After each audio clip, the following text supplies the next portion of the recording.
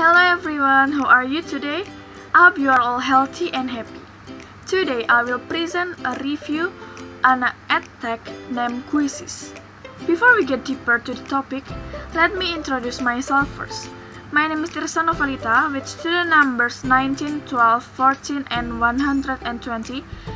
And now, without any further ado, let's move to our topic. Okay, the first one is what is Quizizz? I know some of you must know or have heard of Quizizz. So Quizizz is a platform that provides learning assessment tools in the form of games that can certainly attract students' interest. Okay, and the next is questions related to Quizizz. The first is the content presented in a clear way? The answer is yes. The content is well conveyed. By using Quizizz, the teacher can find out the extent to which students understand the material presented. Quizizz also provides a fun experience for students because students can play while learning. Quizizz also has various interesting features such as themes that can be changed, music that accompanies learning, various quizzes that can be easily accessed, and much more.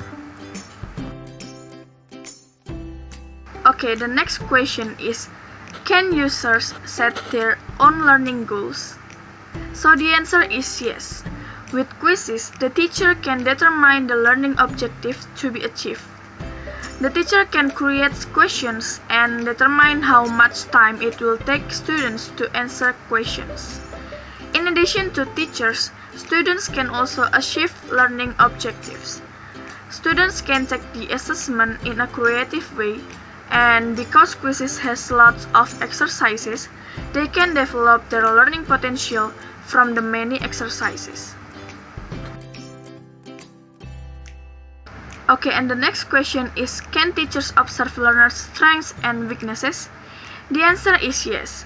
The teacher can see the weaknesses and strengths of students by looking at the percentage of correct answers from the total number of students. The teacher can determine how big the percentage for passing a question is.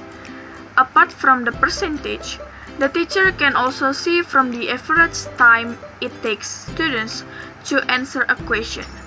Thus, teachers can make this an evaluation of learning. And the last is about the devices or internet connections needed to use Quizizz. So, with this Quizizz, teachers and students must have a gadget. It can be a mobile phone, tablet, or laptop, and must have an internet connection because this is an online platform. But this Quizizz doesn't use too much internet data, and users don't have to install the application because we can open it via the website. In addition, how to use this platform is fairly easy. That is just by logging in using the email that we have, or we can still use it without logging in, namely by logging in and as a guest.